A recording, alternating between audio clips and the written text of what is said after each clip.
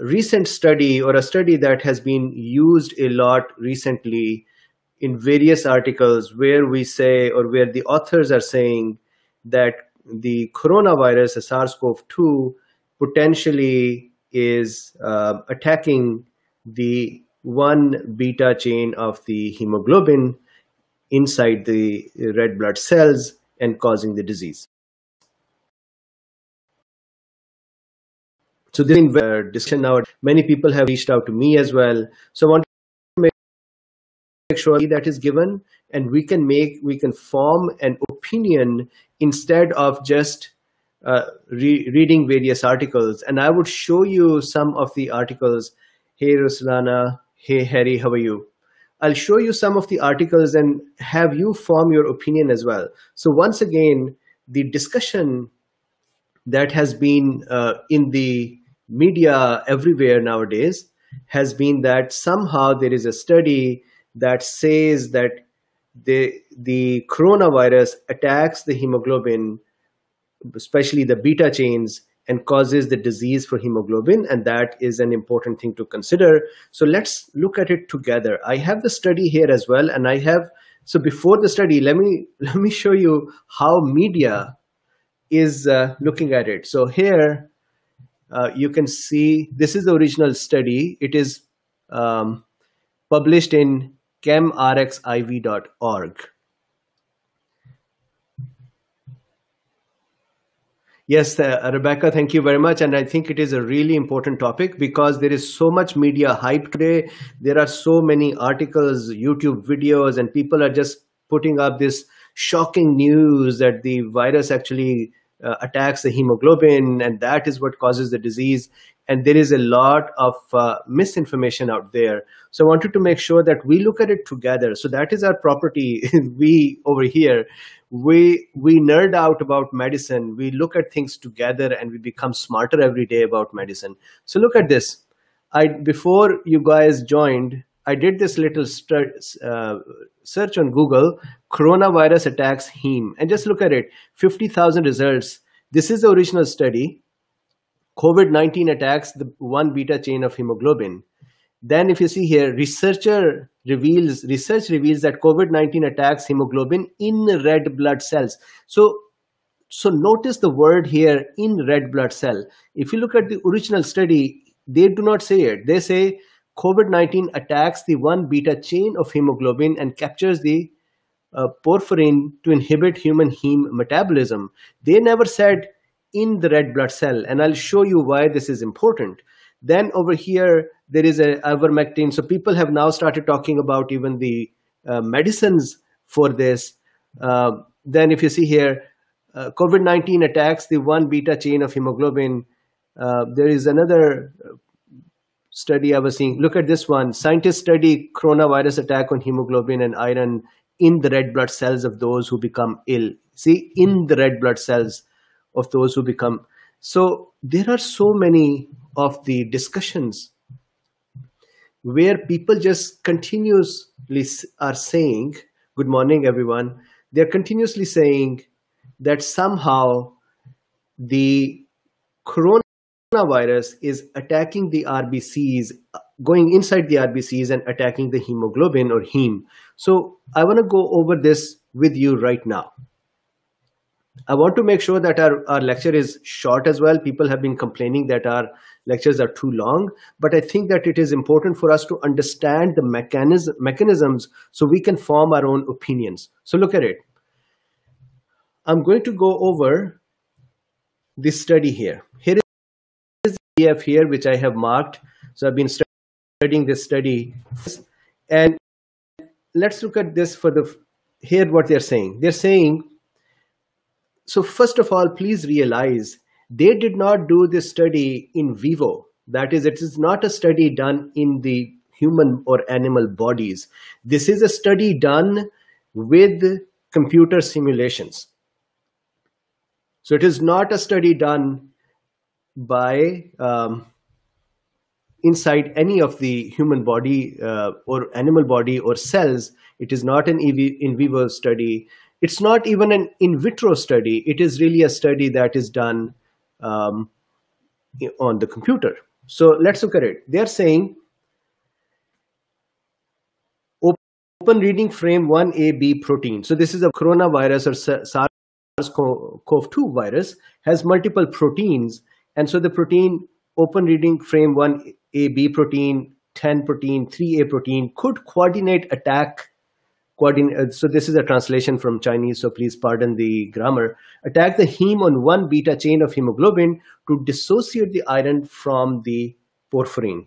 So let's actually look at the structure of the study, or the molecular structures. So look, what happens is that hemoglobin is formed in this way, that first of all we have pyrrole rings. These are nitrogenous rings. These are molecules that have nitrogen in them, and they're naturally occurring molecules. So we take 4 pyrroles,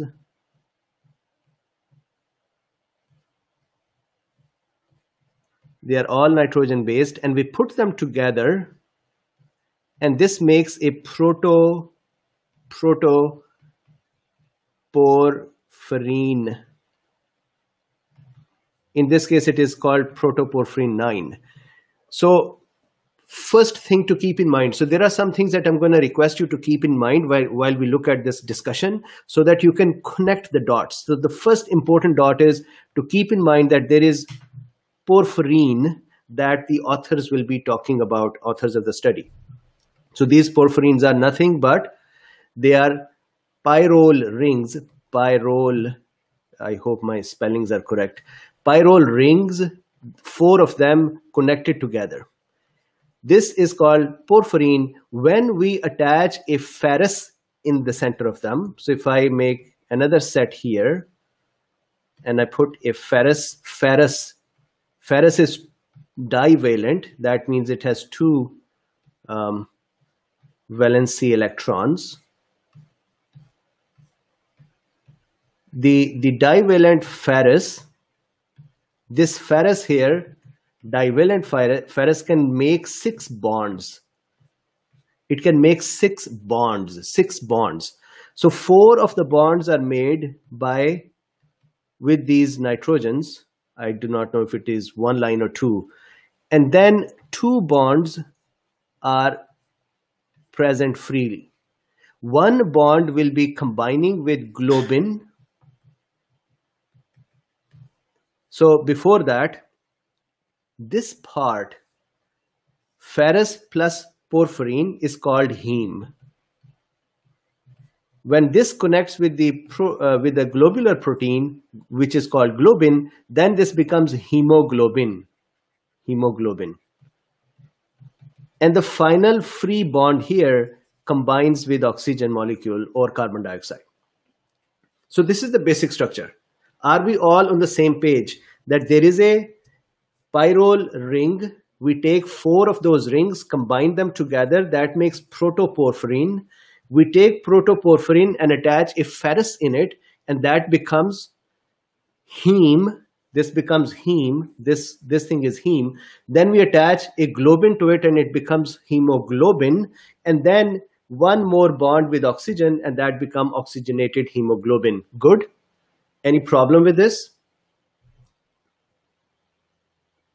Any problem with this?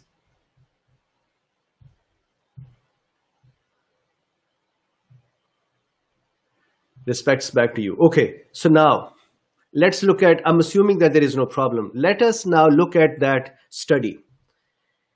Basically what that study is saying, if I am here, basically that study is saying this. They're saying if you take a hemoglobin molecule, so I'm making a hemoglobin molecule. So pay attention here, please. This is the important part. What they're saying is interesting to know. You take a hemoglobin molecule. This is a hemoglobin molecule. There is a globin attached. And then you bring coronavirus near this molecule. So let's say this is a coronavirus. Now, in the coronavirus, they say that we have, remember, there are S proteins. We talk about these structures every day now. There are S proteins, then there are M proteins, then there are E proteins, and then of course inside the coronavirus is the RNA with the capsid proteins or N proteins. Good. This is the structure of the virus. Keep this in mind because this is also something that is going to be used. There are S proteins, the spike proteins. There are M proteins. There are E proteins and then N proteins. They are saying, and then there are some proteins that are kind of non-functional proteins, which are ORF, open reading frame 1A, 1B, open reading frame 10, open reading frame 8. These are also proteins that are present in the virus, and they are not really interesting for us for our discussion, but for this research these are. Here is what they're saying. They're saying this virus, when it comes near the hemoglobin, some of these proteins here will attack and break the ferrous, the globin out of it, one.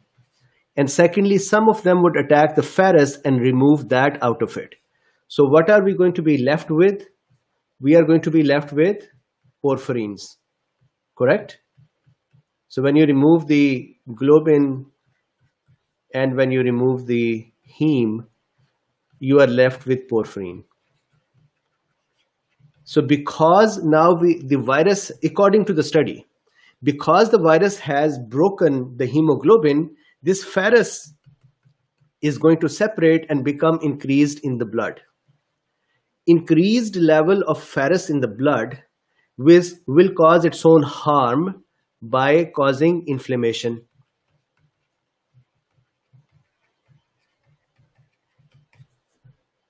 So one, increased level of ferrous, because how did the ferrous become separated? Because the virus attacked the hemoglobin and removed some of the proteins from the virus, helped remove the ferrous from the hemoglobin.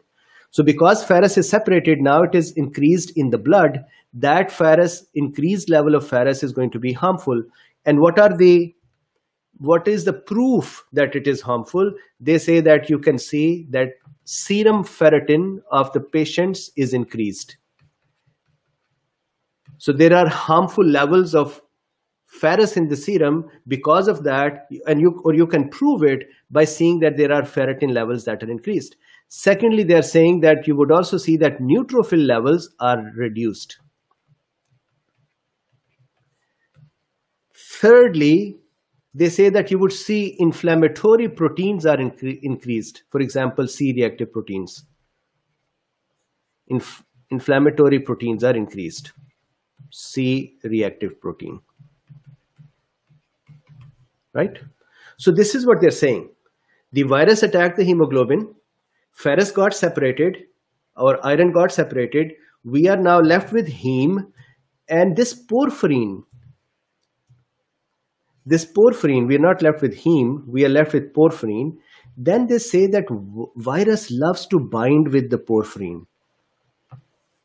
The coronavirus itself loves to now bind with the porphyrins. And they are saying that if it binds with the porphyrin, there are two outcomes of this. When it binds with the porphyrin, it does two things. Number one, they say in the study, again, I'm not saying it, this is not the mechanism. I want you to see what they're saying. They're saying that one benefit of virus connecting with the porphyrin is that porphyrin helps the virus enter our cells. So they're saying that porphyrin, I'm just going to make porphyrin like quickly like these boxes, so don't mind. So they're saying virus is sitting on the porphyrin, and porphyrin makes it easy to enter the cell. So remember, we have been saying that coronavirus or SARS-CoV-2 enters the cell through the ACE2 receptors. ACE2 receptors. This study authors say, no, this can also happen with the porphyrins. That virus sits on the porphyrins and enters the cell, and that is how it infects. That is one effect. Second effect of binding with the porphyrin is that the available porphyrin,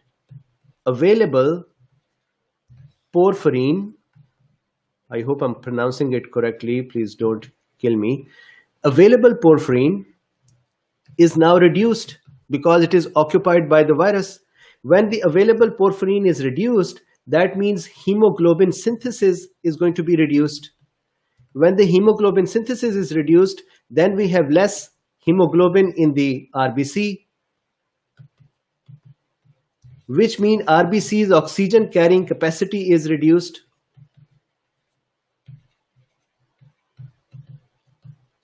Correct? Which means severe damage because of low oxygen, because oxygen capacity is gone, which would then cause inflammation and more damage. So check this out once again. I'm going to repeat this once more just so that we are on the same page.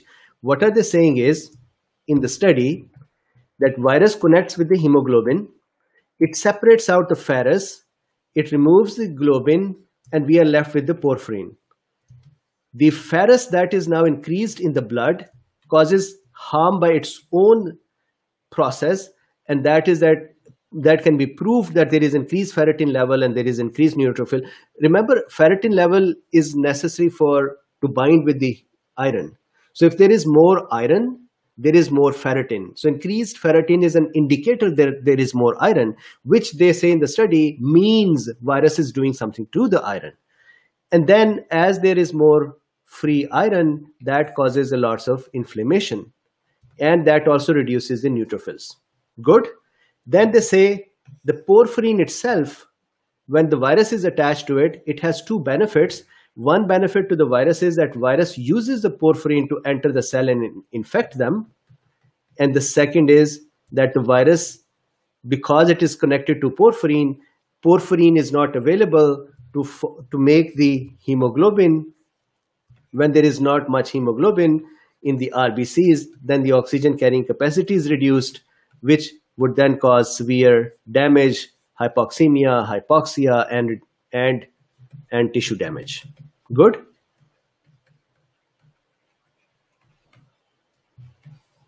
So tell me this, that do we all understand the mechanism that they are trying to propose?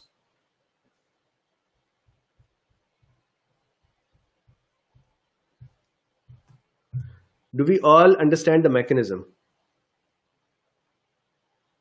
No worries, you can look at it later. Do we understand the mechanism of the study? Now I'm going to go back to study and prove to you that this study may not be exactly correct.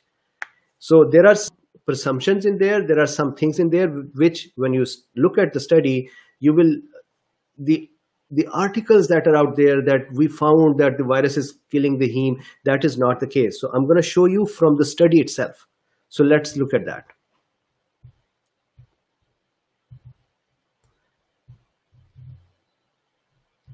Let's look at the study now. First of all, understand this, that this study is done by, look at this. In this study, conserved domain analysis, homology modeling, and molecular docking were used to do the research. So this research is actually done on a computer. It is not done in vitro or it is not done in vivo. It is done on a simulation on a computer. So what they're saying is, we went to a computer model and we asked the computer if the virus proteins can connect with hemoglobin, and the computer said yes. So let's say this is hemoglobin, and they said virus proteins can connect with it, and the binding capacity is better. Because of that, the hemoglobin is damaged. So first important thing to note, they are not saying that we did this study in some cells or we did this study in some patients. This is a study done on a computer model, number one. Number two, look at this. This paper is only for academic discussion. The correctness needs to be confirmed by other laboratories. They are not even standing behind the correctness of this. They're saying, you guys go figure it out if it is correct or not. This is what we think it would happen because our computer shows it would happen. Okay, so then they say here, the virus has structural proteins, spike protein, envelope protein, M proteins. We talked about it. Then some other proteins. And then they are saying, look at this. This report demonstrates that the hemoglobin and neutrophil counts, so they're saying counts are reduced, C-reactive protein is increased, albumin is increased, erythrocyte sedimentation rate is increased. All of that means that free iron is increased. Guys, free iron is increased. It can be increased in many cases. Inflammation can occur because there is a virus in there. It is not necessary that because the virus has attacked the hemoglobin, only then this would happen. They are not able to prove that it attacks the hemoglobin in a cell or in body. Then they say, down here, I'm going to go to their discussion. The last part now. Look at this discussion now. It is so crazy. I was laughing when I was reading it. Do you know how they try to connect the dots? Do you know how they try to connect the dots? And again, I don't want to make fun of them. They have done a study. They have tried to prove that this may be a mechanism. We need to now figure out if this is really true or not. But I hate it that people have started saying we should start giving favipiravir and we should start giving other drugs to take care of this issue. And so that's what they did was the authors added 2 drugs in the whole mix as well. They said chloroquine and favipiravir can help. To some extent, they can bind to the virus and not allow it to bind to porphyrin and reduce this effect. But this is all computer modeling. They have not proved it anywhere. So if you want to believe the study, you have to go prove it or ask someone to prove it. In vivo or in vitro, that means in the body or outside. Now, check this out. The very first interesting thing is they're saying, why do we think that the virus would connect with porphyrin? Why would the virus connect with the, okay, fine, computer says it can connect with the porphyrin, but why would it connect? And the answer they are giving is very, very interesting. Look at this. They are saying that we believe the viruses are ancient, coronavirus is an ancient virus.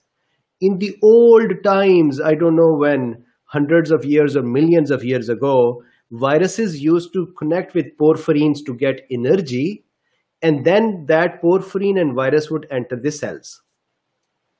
So they are proposing altogether a new mechanism of virus survival in the past. They are saying this paper proposes that a virus could be bound to the porphyrin, which could explain the survival problem of an original virus. So they have gone all the way back to the evolution and said virus wanted to be connected to porphyrin. We don't know that. They don't know that.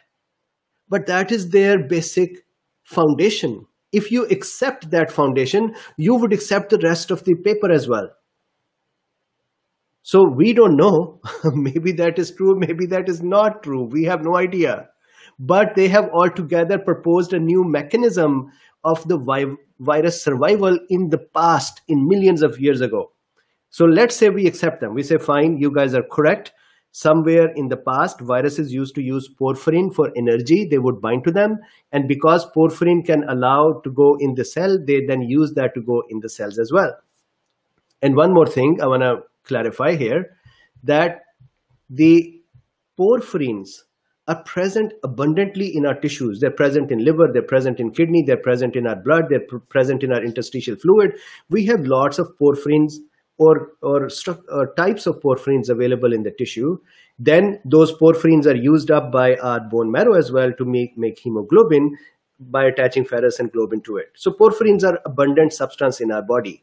So they are saying because it is abundant in our body, virus must be in the old time must be connecting with it and then going in the cell.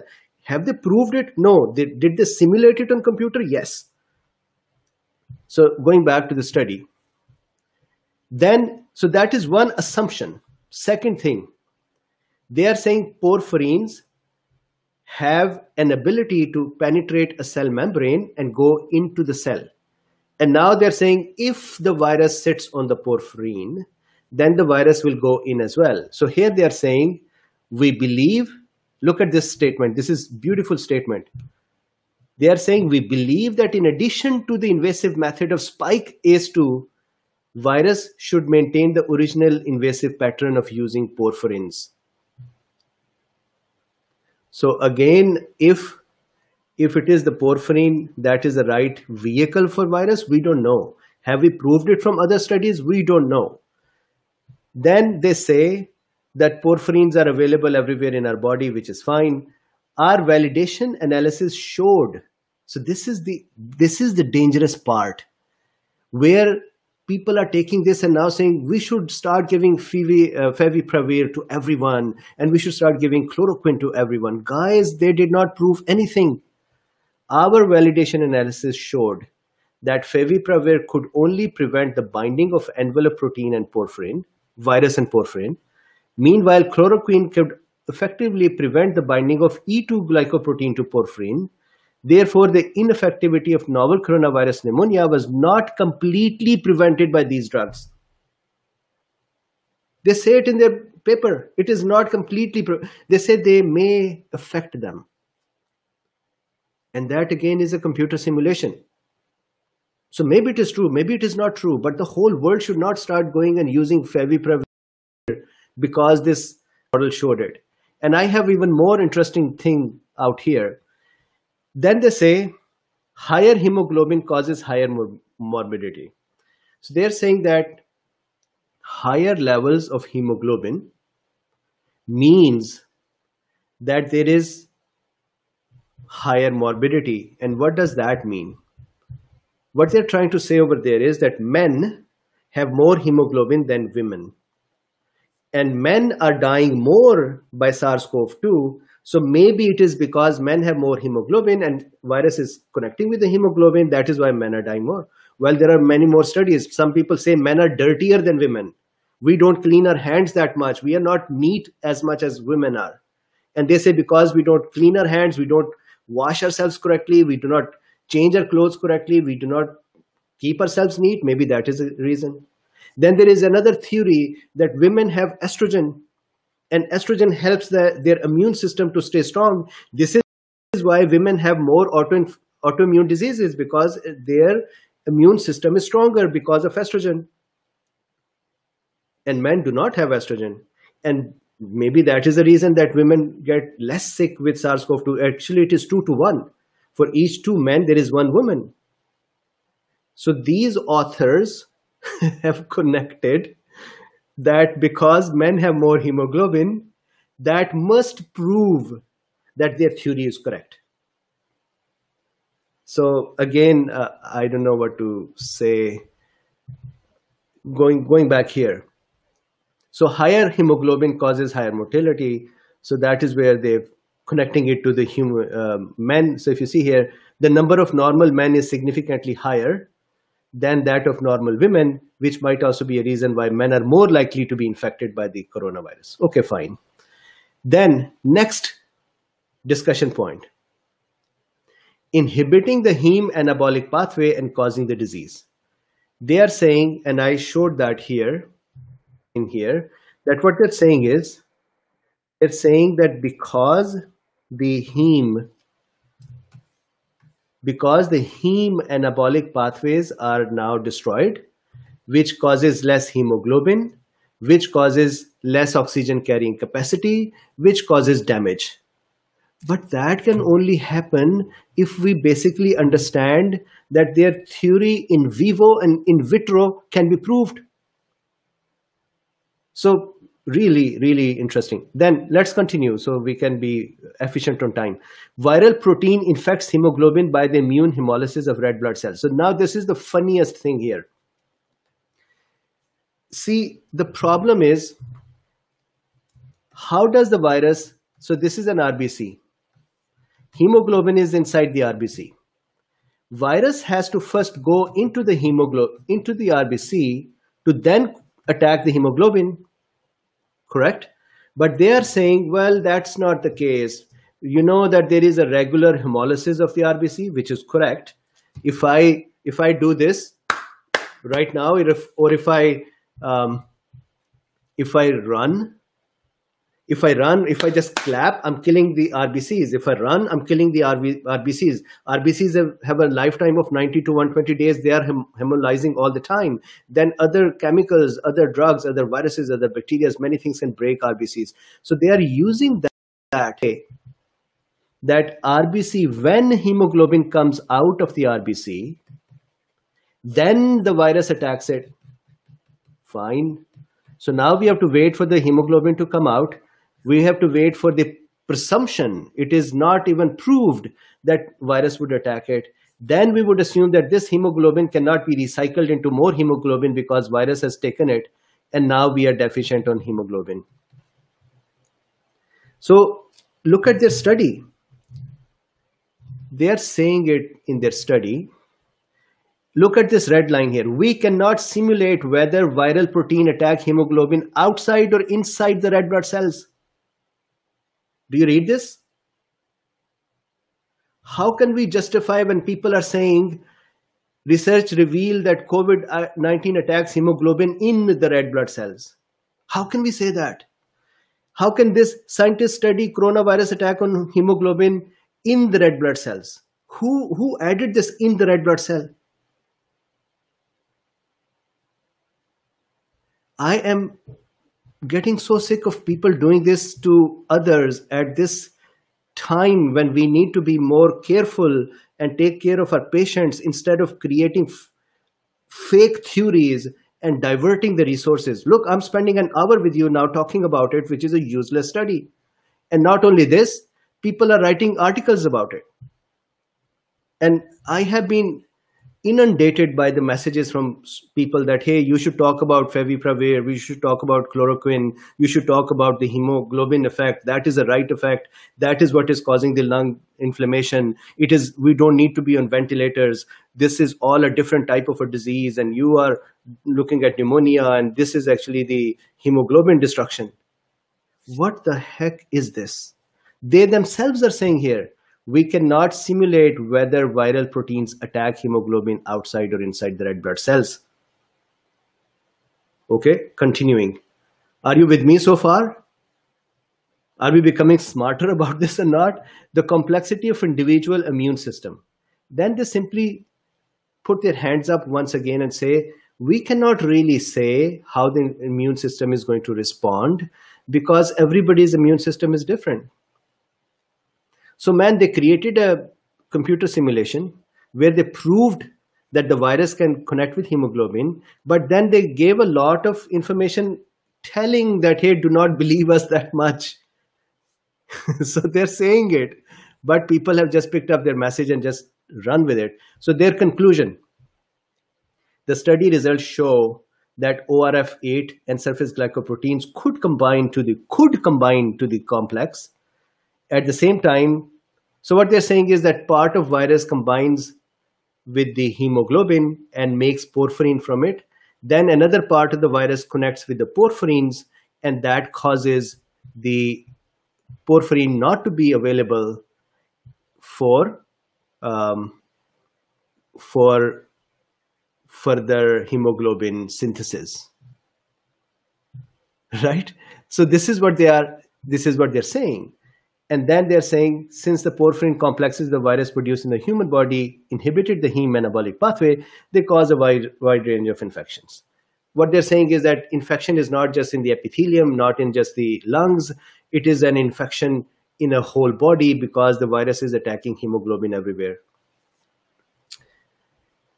With these findings in mind, further analysis revealed that chloroquine could prevent. And similarly, they'll talk about the favipiravir.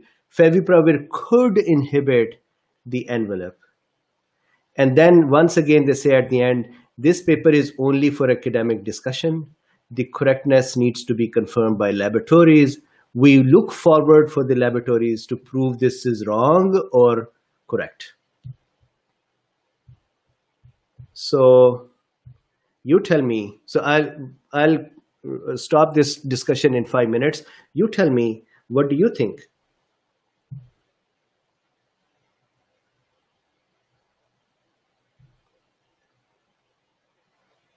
Yes, Tony, you're correct. So what do you think?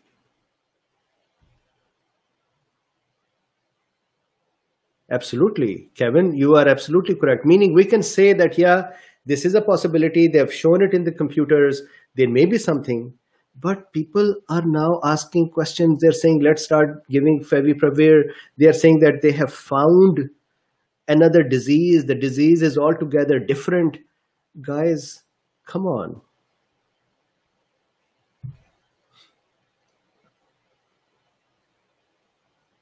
So I understand, but question is this. So here is a believer to the study that they're saying that the patient's blood counts are telling the story which goes with this theory. Man, we already know that there is inflammation. So that tells the story of inflammation, not that this is hemoglobin. Increased ferritin can be for many reasons. They say it in their paper that ferritin can be increased in porphyrias. Ferritin can be increased by inflammation. Ferritin can be increased by many other diseases as well. Ferritin can be increased by RBC hemolysis for any inflammatory. If there is inflammation going on and hemolysis is occurring, ferritin is going to increase. So I hope that this is clear. I'm not going to give a verdict to say this study is wrong. They have done a computational model and they have given a study out. This need to be proved more. But I would disagree with people saying that based on the study, let's start treating with favipiravir. That I do not agree with. Although I will give you this, that favipiravir is not very harmful, but I think the harm in this case is that if I get the disease and my family feels that I should get favipiravir, and imagine if favipiravir is not going to do anything because this is not happening in me, then we would have a false hope. If we don't take the right medicine or support, I might die. That is the harm in it. Yes. Yes. And so look, all of our time, massive amount of time is spent on talking about a paper which is not even in vitro, it is not even in vivo, it is in a computer. I respect them for doing it. They have a 30-page long research. They have done computational models. They have done study on it. They spent time on it. I respect it. But then I do not like when people are saying that now let's just take this study and start going in this direction. So I hope this is clear. I'm going to now hang up so that the duration of the video stays short. Even now it is 40 minutes. I cannot imagine how we went so long, but I hope these are helpful. Tomorrow, please note, we're going to talk about hydroxychloroquine and zinc in the latest studies. So I've talked about hydroxychloroquine and zinc before, but now I want to talk about hydroxychloroquine, its effect on pregnant women, its use with zinc, and the newer studies coming out of the US that people are using and what is the outcome of that. And we'll talk about its safety margin. We'll talk about its prophylaxis. That is, I think, a more interesting thing to talk about than these studies.